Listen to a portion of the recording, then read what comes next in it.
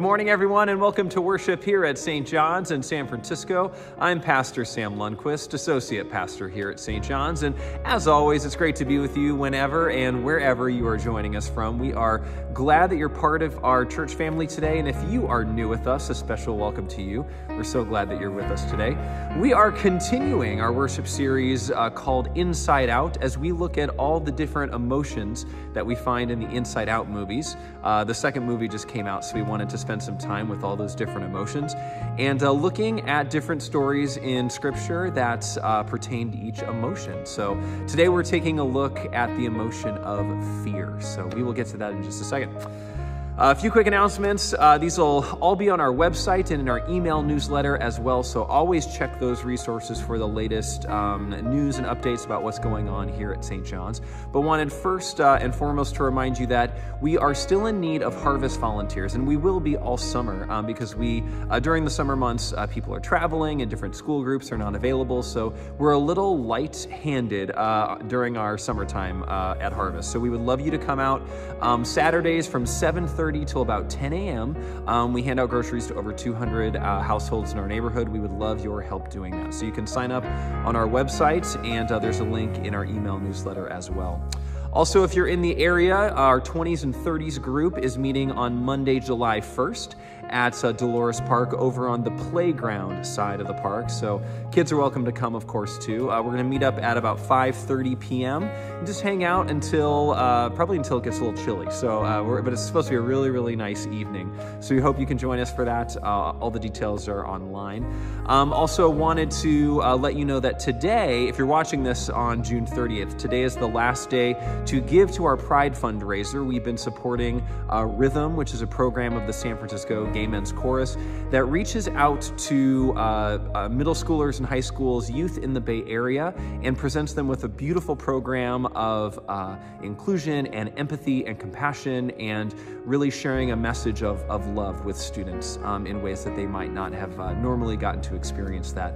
So we've already raised over $2,600, and if you'd like to support the Rhythm program of SFGMC, the information to do so is on your screen, and today's the last day to do it. So thank you for your generosity. We have all sorts of other announcements in our newsletter and on our website, so check those out. But also wanted to remind you that if you have a prayer request, you can send that to us online, or you can always email us at any time as well. We are holding you in prayer, and everybody who sends in those prayer requests, we're holding you in prayer throughout the week.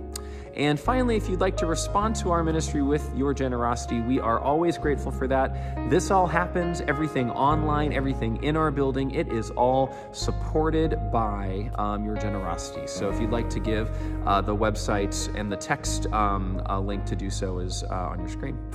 With that, let's go ahead and get started with our message today. As I mentioned, we are in our Inside Out series. This is week 4, and this week we are back with the character of Peter, who we spent time with last week as Peter grappled with his disgust, faced all of these, in his mind, all these disgusting foods that God was saying, these are not actually unclean things, and really spending some time with his disgust and what it means to open himself up to other people. We are rewinding his story a little bit, and this week we're not seeing him face disgust, we're seeing him face fear. And this is probably a familiar story to you. Even if you don't know a ton about Scripture, you probably will know the story. We find it in 3 of the Gospels, and this is Jesus walking on the water. So we are going to be, there's 3 versions. We are in the Gospel of Matthew for this version today. So hear these words from the Gospel of Matthew, chapter 14. Right then, Jesus made the disciples get into the boat and go ahead to the other side of the lake while he dismissed the crowds. When he sent them away, he went up onto a mountain by himself to pray. Evening came and he was alone. Meanwhile, the boat, fighting a strong headwind, was being battered by the waves and was already far away from land. Very early in the morning, he came to his disciples walking on the lake. When the disciples saw him walking on the lake, they were terrified and said, "It's a ghost." They were so frightened they screamed. Just then Jesus spoke to them, "Be encouraged. It's me. Don't be afraid." Peter replied, "Lord, if it's you, order me to come to you on the water." And Jesus said, "Come." Then Peter got out of the boat and was walking on the water toward Jesus. But when Peter saw the strong wind, he became frightened. As he began to sink, he shouted, "Lord, rescue me!" Jesus immediately reached out and grabbed him, saying, "You man of weak faith, why did you begin to have doubts?" When they got into the boat, the wind settled down. Then those in the boat worshiped Jesus and said, "You must be God's Son." Would you pray with me? Holy God, we come to you on this new day, and we pray for new openness. May we set aside all that we may know and have experienced with this story before. May we set it aside and be open for whatever fresh breath of newness that you have for us. Open our hearts, our minds, our ears, our full selves to all that you have for us today. Amen.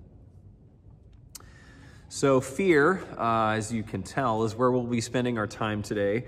We have, in our Inside Out series, we've spent time with joy and sadness, and disgust was last week, and so we're here today with fear.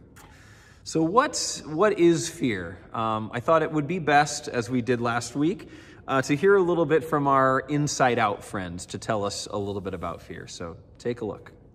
When the unexpected is staring you in the face, fear is there to keep you safe. With speed and wisdom, fear assesses the situation and settles your nerves in his own special way. He's got this. Thank you, fear.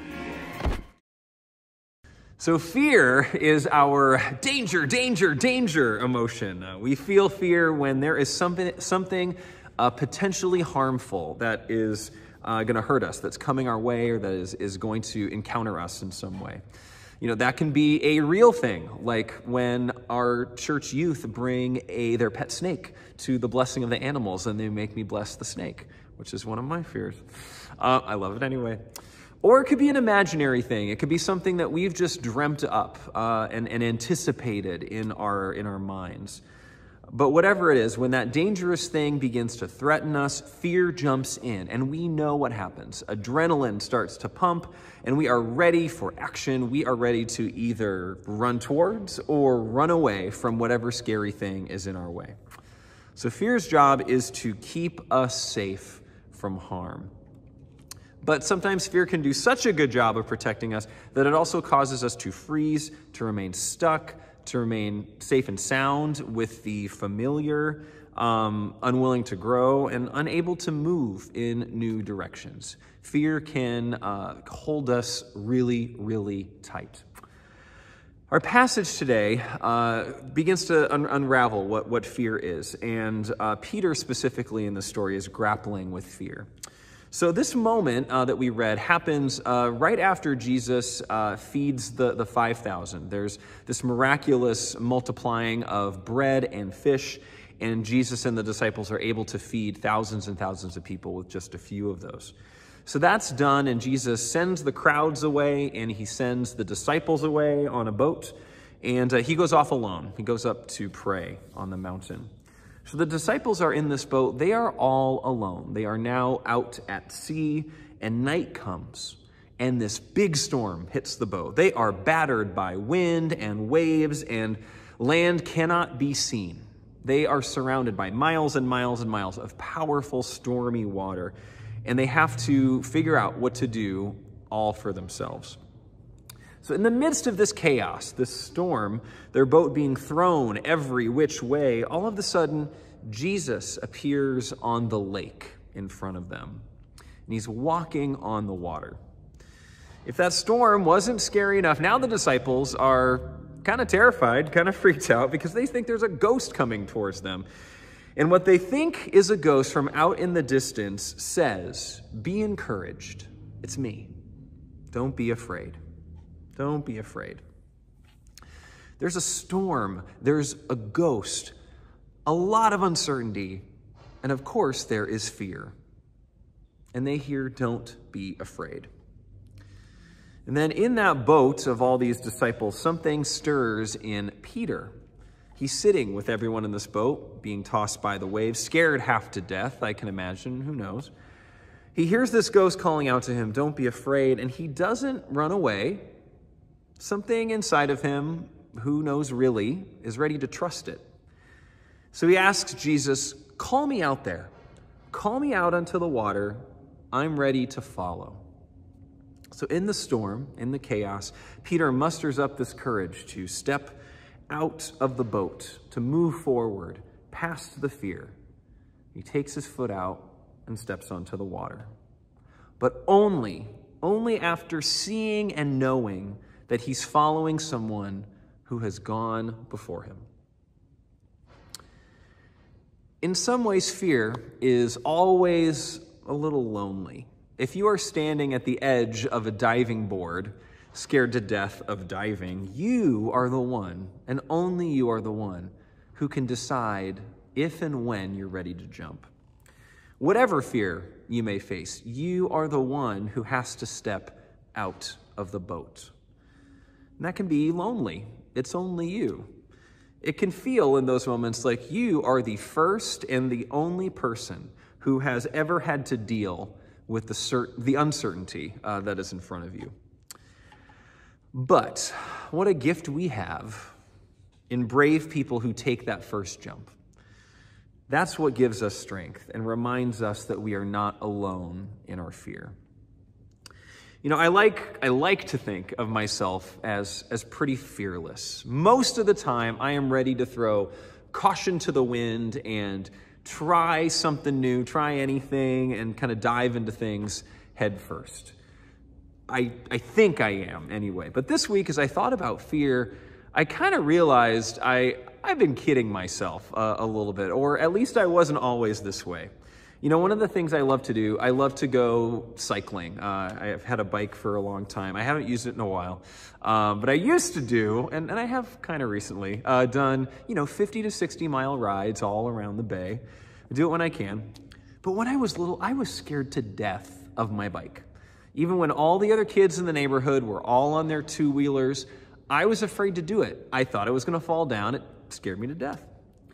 I also, if you know me at all, I love to sing. I've been in choirs for all sorts of times in my life, and I've, danced on stage and show choir and different chorus performances. I've had solos at Symphony Hall, which has been really cool. But I used to be scared to death of it. I wouldn't be, caught dead, stuck on stage singing in front of people. I also used to be a theme park designer in my former life. I made a career out of designing rides and roller coasters.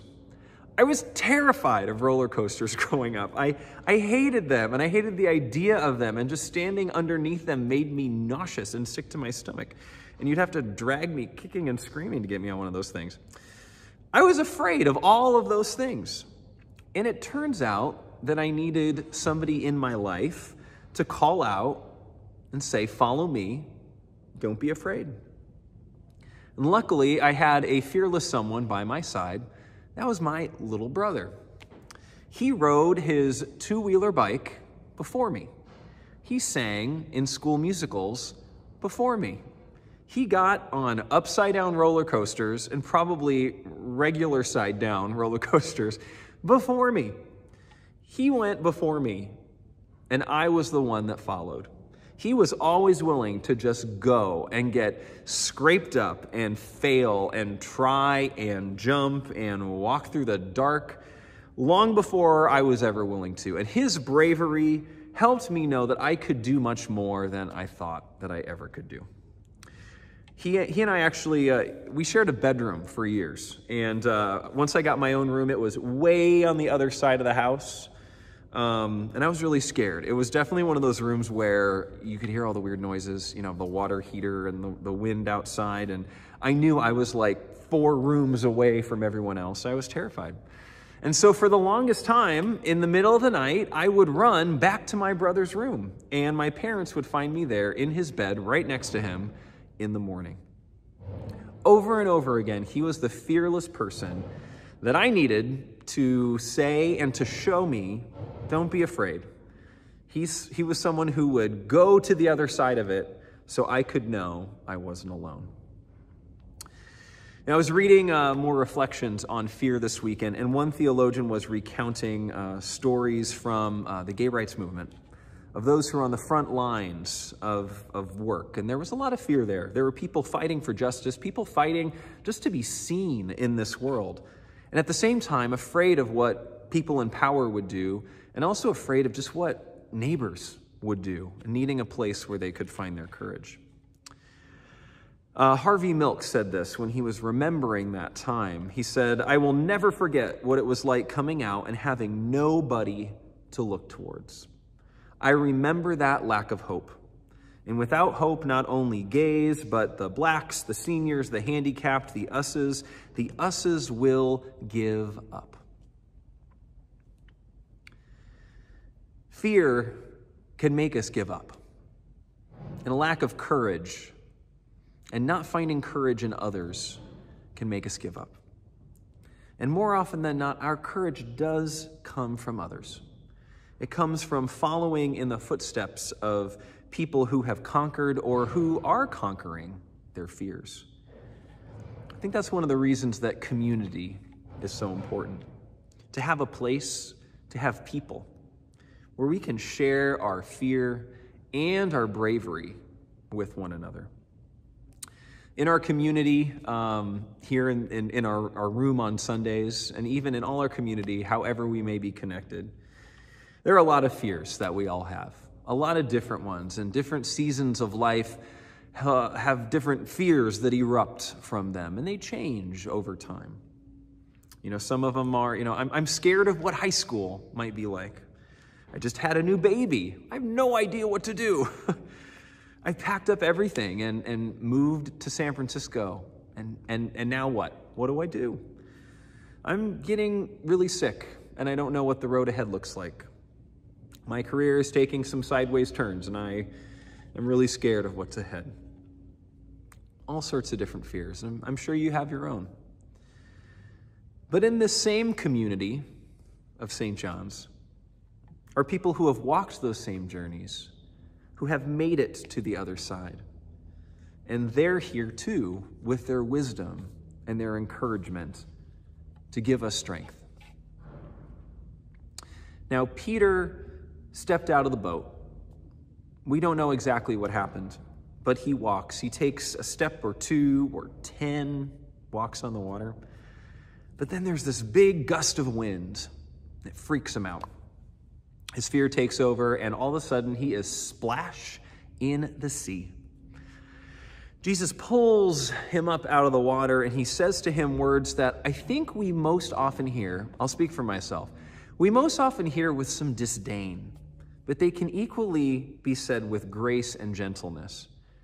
He says, "You man of weak faith, why did you begin to have doubts?" Or in other words, it's okay. I'm here. You followed me.